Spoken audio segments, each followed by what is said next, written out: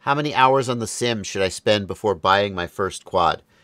It takes most people 5 to 10 hours on the sim before they become competent at flying and are able to safely fly their first quad. Are they great pilots? Some of them are. And those people can go to hell. Most people, the thing I want to see from you as a student before I let you fly a real quad is that you are able to take off and fly around without crashing into things, mostly in control. I want to see, like, there's a thing that beginners do where they take off and they start flying and, oh, the drone's going faster and faster and faster and faster, and they can't get it back.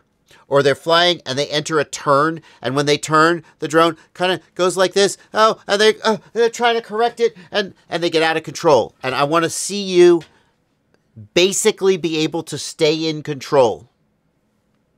I want to know that when you're flying a real drone, you're not going to just plow it into an obstacle. Like, obviously crashing happens, but you're not just going to plow it into a tree. You're not going to lose control, fly it over the woods, disarm it into the woods, and then, or God forbid, over a populated area, you're going to fly outside the boundaries of the field and disarm over somebody's house or over a street.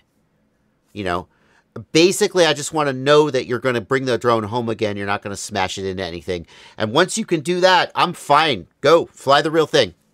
Enjoy. Could you get better if you kept flying in the sim? Sure, maybe. That takes most people, like some people. My son, my older son, I was talking about my younger son earlier. My older son, once upon a time, was like, hey, let me try a drone simulator. I was like, yeah, cool. And he immediately was good at it, just instantly. He'd been flying helicopters in Battlefield, and apparently flying helicopters in Battlefield is kind of like flying an FPV drone.